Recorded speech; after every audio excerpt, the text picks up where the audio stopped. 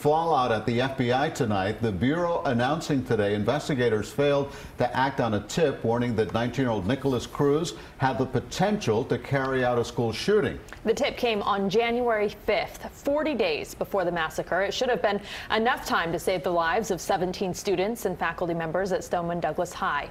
2 victims were buried today. Mourners wept openly at the funeral service of Alyssa Aldahaf.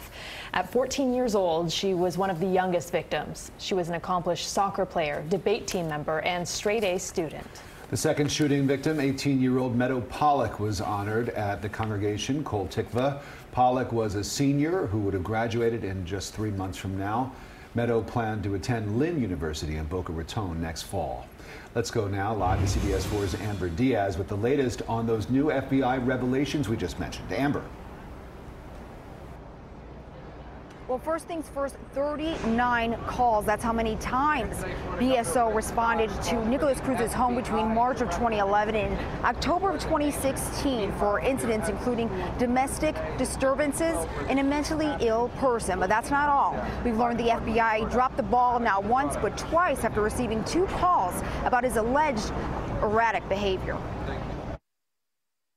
The information about suspected mass killer Nicholas Cruz was given to the FBI 39 days before the Douglas High School massacre. Cruz's disturbing social media postings, his desire to kill people, and his erratic behavior led a person close to him to call an FBI tip line with critical red flags that went unchecked. The call was made on January 5th to the FBI's 1-800 tip line. An FBI employee in West Virginia took down the information. The person was not an agent, but was trained to take the calls and pass along the information when appropriate.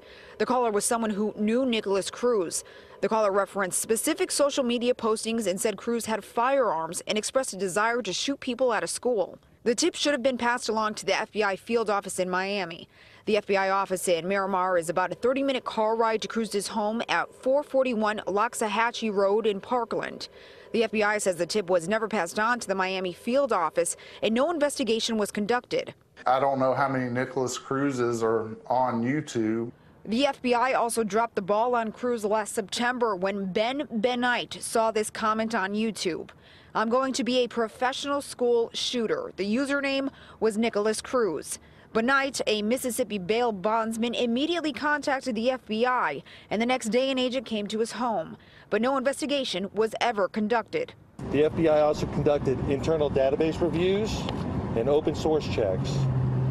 No additional information was found to positively identify the person who posted this comment. But in 2015 and 2016, Cruz had posted pictures of himself on Instagram with weapons. In a statement this afternoon, the FBI said about the January 5th tip, under established protocols, the information provided by the caller should have been assessed as possible threat to life. The information then should have been forwarded to the FBI Miami field office, where appropriate investigative steps would have been taken. We have determined that these protocols were not followed. In a statement, FBI Director Christopher Wray added, "I am committed to getting to the bottom of what happened in this particular matter, as well as reviewing our processes for responding to information we receive from the public. We have spoken with victims and families and deeply regret the additional pain this causes those affected by this horrific tragedy."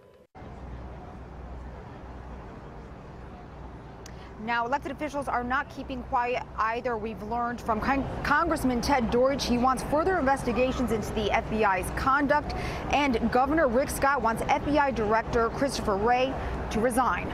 Live in Parkland, Amber Diaz, CBS 4 News. Amber, thank you for that.